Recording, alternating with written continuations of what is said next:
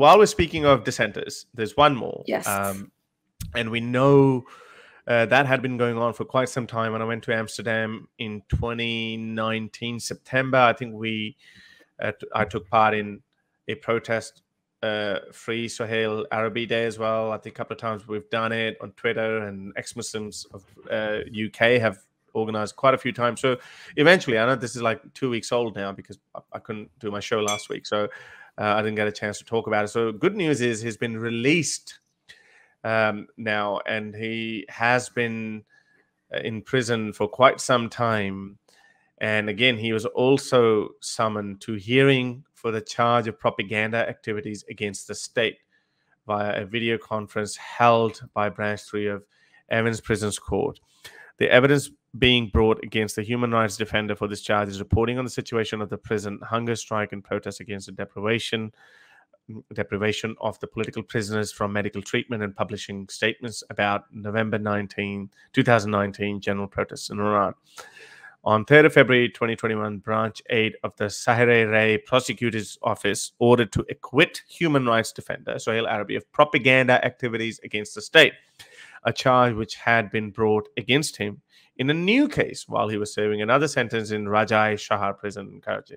So anyway, so on 16th of November, that's nearly 2 weeks ago, human rights defender Soheil Arabi was released from Rajai Shahar prison after serving his 7.5 years of prison sentence. Upon his release, the human rights defender was brought to Burazjan in South Iran, where he currently remains while the authorities determine how much of his complementary exile sentence he has to serve. So I think he's in exile now, but I don't know if he's in still south of Iran. I don't know what kind of exile that is.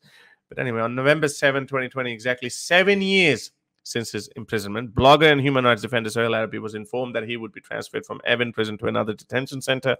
The defender, who had been in detention since 2013 for blasphemy, has suffered repeated ill treatment from prison authorities. His mother, who advocates on behalf of her son, has also faced criminalization. And I think we played one of her videos where she was crying and she was pleading to the Iranian regime to release her son, etc. So anyway, the good news is he's been released. Fantastic news, yeah. Yeah, so Soheil Arabi is a blogger and a photojournalist who won the Reporters Without Borders Prize for Press Freedom in 2017. And the campaign, by the way, to get him out has been long and hard fought. I tell you that. Yeah, but did it work though? Yeah, it must be, because why else would they release him? Because he was more on a human rights, and he wasn't really anti-Islam or anything. He was more on human rights and barbaric practices of the Iranian regime. But anyway, that's just as bad. That you're still a dissenter. Oh yeah, of course.